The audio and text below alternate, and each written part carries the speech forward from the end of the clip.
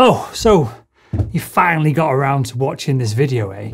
Well, let me ask you this. Are you a procrastinator? If that's the case, well, this is not good news because, well, procrastinating on your sales activities can be really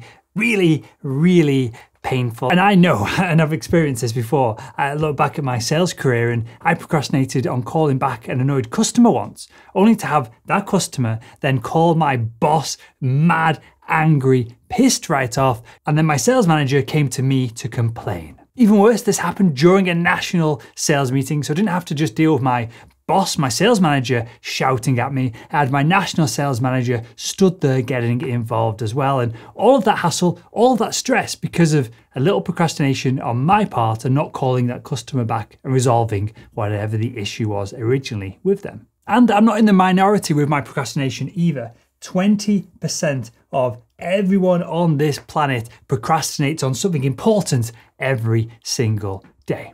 So, with all that said, how did I break through my consistent procrastination at my sales job? Well, I tried all of the obvious ways to avoid procrastination and I found nothing really worked. But that was until I learned about the real science behind why we procrastinate and why it's not your fault. And scientists have a real clever system to prevent it as well. So in this video, I'm going to share the science behind why we procrastinate and how you can eliminate procrastination forever.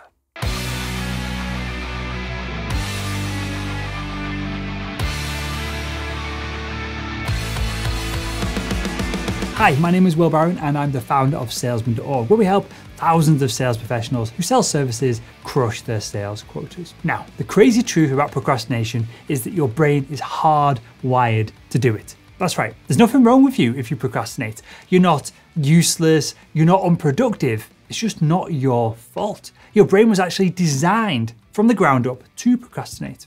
Now, the science explains procrastination as a fight between two parts of the brain. So if we draw our brain right there, there's two parts of it. And we know this because when we study the brain, these two parts of it light up when the individual who's being studied is asked to complete a task that they don't really want to do. Now, these two parts of the brain are on the left-hand side, we have the limbic system. And then on the right-hand side, we have what we call the prefrontal cortex. Now, the limbic system, this is the ancient part of the brain. It is reactive, it is unconscious, and it does a lot of things that are really important for us. Now, the prefrontal cortex, this is the more recently evolved part of the brain that helps plan your future. So let's look at these in a little bit more detail because the limbic system is designed to keep you pain-free right now, here in the moment. It doesn't realize that, well, if you avoid doing something right now in the moment, you're probably going to have to face more pain in the not too distant future. It also doesn't understand the consequences of not doing important things right away. On the other hand, with our prefrontal cortex, this does understand the issues that come with procrastination. It can see into the future and it understands that suffering a little bit of pain right now, doing the task, might be worth it to avoid huge amounts of pain later on. So when you sit there at your office and you get an email and you've got a task that you don't want to do, these two parts of the brain start firing up and competing with each other. If the limbic system wins, then you procrastinate. If the prefrontal cortex wins, then you get on with the task, you don't procrastinate, and your life is probably a lot better for it. So you can stop blaming yourself if you are a procrastinator, just like what I used to be. You can start blaming your limbic system instead. So now you might be asking, why does the limbic system so often beat the prefrontal cortex and cause you and I and everyone else to procrastinate? Well, the reason that many people procrastinate is because, well, the limbic system is a much older system than the prefrontal cortex. The limbic brain is an automatic system. It's the part of your brain that when you touch something hot, it forces your hand to fly away from it automatically. It's evolved to perform basic survival instincts like dodging attacks from people wearing loincloths trying to kill you by smacking you over the head with a big club. So the limbic system is always on.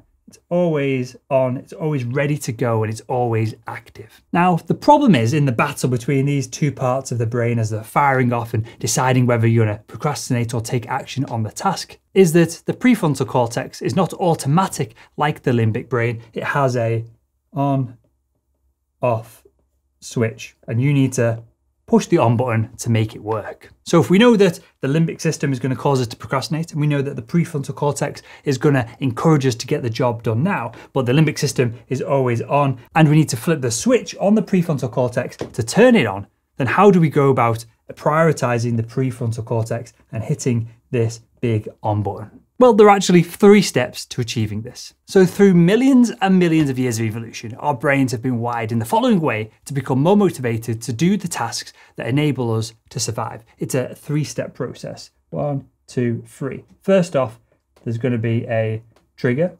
Next, we're going to exhibit a behavior, and then we're going to develop some kind of reward system. So let me give an example. Trigger, we see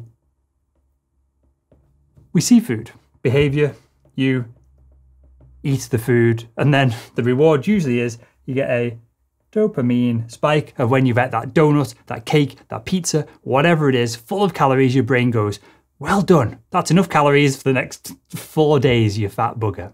Now, importantly, this 3-step system is also used when you procrastinate. It may go like this. You might have a trigger in that you get an annoyed email from a customer that you probably should reply to.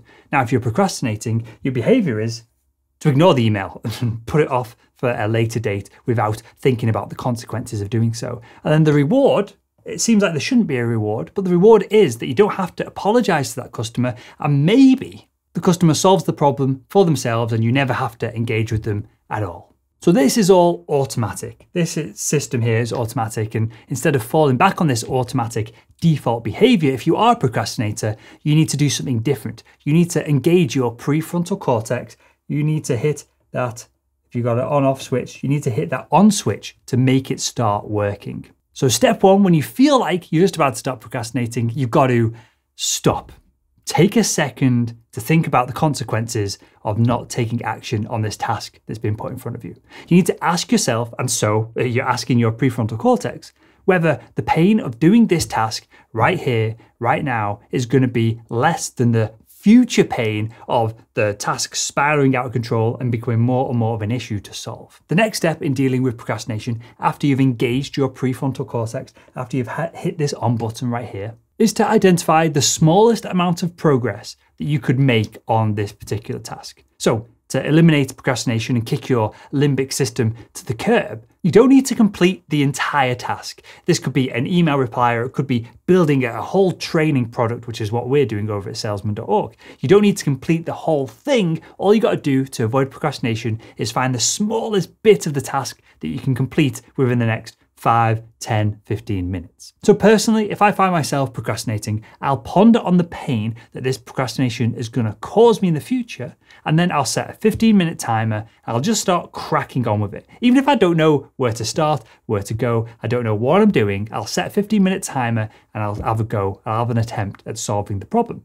It's really that simple. Now, the final step after you've engaged your prefrontal cortex by thinking about the consequences of not doing the task, and then you've started work on the task by doing the smallest possible chunk of work towards it. Well, the final step after all that is to reward yourself. And personally, this is something that I've actually struggled with my whole working career. And I've covered it numerous times on the Salesman Podcast. You can find the Salesman Podcast on iTunes, Google Play. I'll leave some links in the description of this video below if you want to check it out. But giving yourself a quick reward for starting work rather than procrastinating on it doesn't have to be complicated. So when I'm trying to avoid procrastinating on a task, I'll set a timer for 15 minutes. I'll get cracking. It doesn't matter if I actually make any progress or not. And when those 15 minutes are up, I'll set a 5-minute timer to go and grab a nice cup of English tea. Rewarding yourself is really important because this completes the trigger, behavior, reward pathway.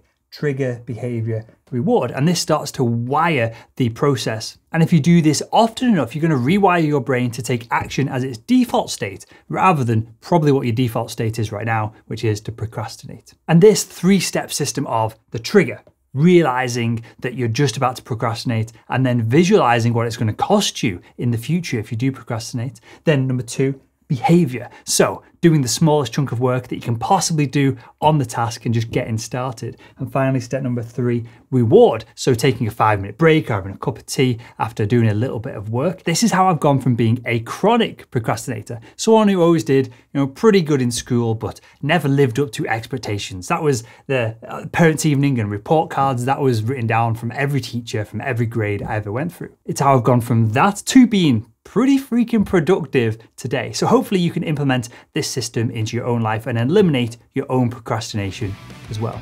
So there we go. If you enjoyed this video, make sure to give it a thumbs up, and why not click one of the videos that are on the screen right now to continue your own sales education.